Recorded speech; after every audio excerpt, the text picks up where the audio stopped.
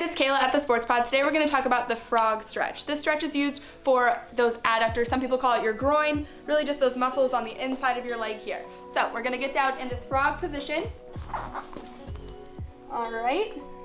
Okay, so we're in this position. You're going to go as low as you can, and you're just getting into this nice stretch. You want to hold this stretch as low as you can for 2 minutes, and then after those 2 minutes are up, you're going to start getting actively into the adductor mobility. So to do this, with your legs, you want your feet to stay on the ground. You're going to actively push down through your knees on both sides, actively contracting those adductors. So you're gonna go for 10 seconds, push into the ground, again, keeping those feet on the ground, and then you're gonna relax for 10 seconds.